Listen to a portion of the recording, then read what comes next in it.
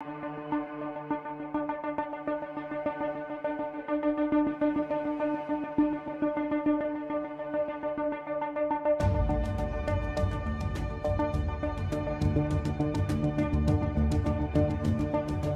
sees it all.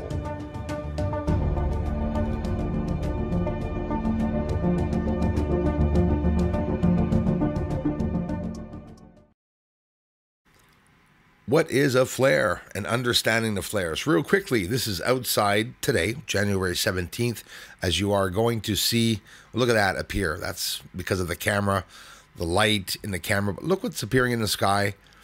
It's a shape that we often see when we're filming outside with the light, but I just thought that was a little weird. Cool, weird.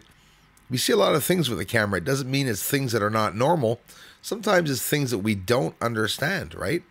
Looks like a snowflake, something like that. I just didn't understand why the light was moving around.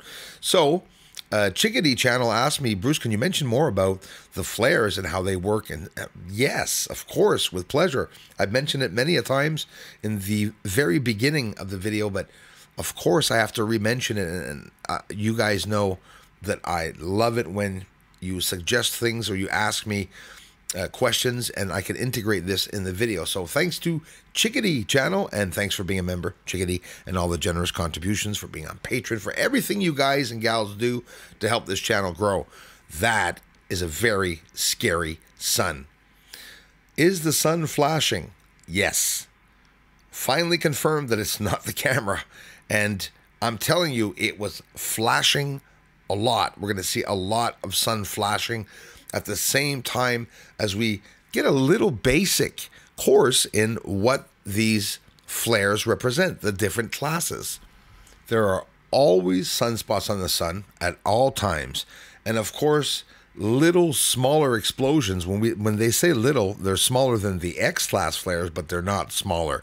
What do I mean by an X-class flare? We have A-class flares, B, C-class flares, M-class flares, and the largest are the X-class flares. Just last week, we got an X 1.9, an X 1.4. I mean, an X-class flare is starting to get big, but of course, X1 is a lot less dangerous than the X2, X3, X4, and you've rarely heard me talk about the A and B classes, even the C classes. Right now and throughout last year and this year, we've seen some C classes, but especially some M and X classes. What are the differences? Well, solar flares, first of all, are large explosions, and this comes from the surface, right on the sun. When it hits in the chromosphere, and it happens and it emits intense bursts of electromagnetic radiation. And that's what happens when solar flares, coronal mass ejections, and flashes can happen. All different intensities, right? So the intensity of the explosion, that's what's going to determine what classification that the flare actually belongs to. So the most powerful are the X-class flares, and then they're followed, like I said, by the M, the C, the B, and the A.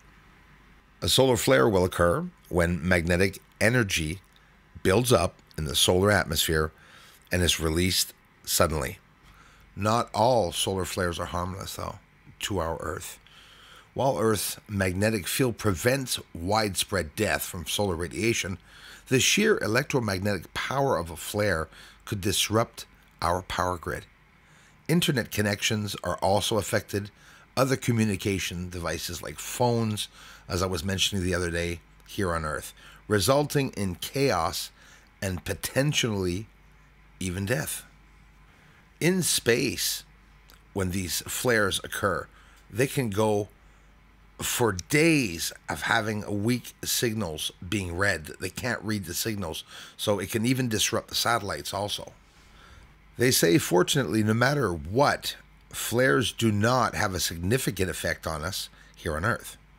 The Earth's atmosphere, more or less, it acts like a shield that prevents the cosmic radiation from reaching us. These can be measurable effects at ground level, but the amount of radiation is pretty insignificant.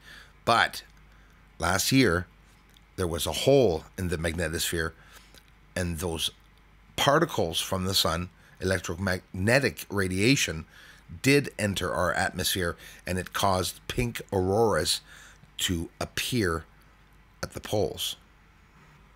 So with that said, if they're using CERN, HARP, and whatever means that they are manipulating the Earth's ionosphere and it's affecting the magnetosphere, well, where it says as a fact that it's insignificantly dangerous, when the flare occurs, it would be very dangerous if our atmosphere or the magnetosphere was down.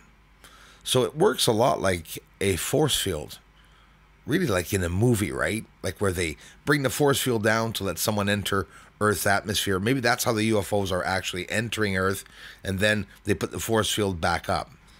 So like the Richter scale, for earthquakes, we have scales that range from 1 to 10 with the classes. In the sun's case, it is so. A, B, C, M, X, and it can go all the way to X10, which hopefully we'll never see, because if we do, I won't be able to report it afterwards.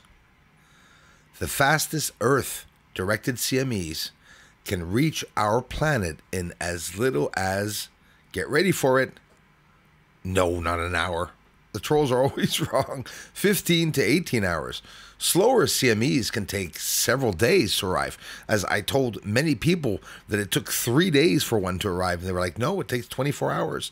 They're getting mixed up with the difference between solar storms, corona mass ejections, and sun flashes. Not the same.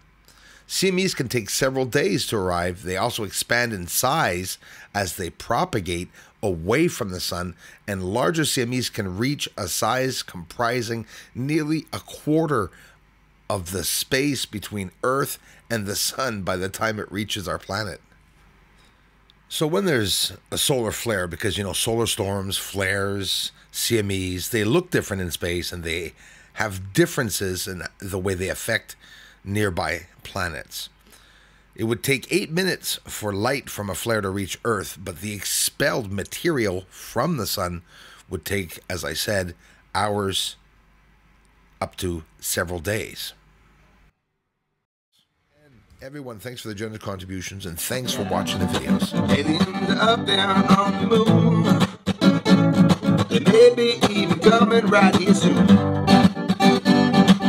Aliens are landing on the moon. Yes, they are up there. Doesn't matter, cause disclosure's coming soon.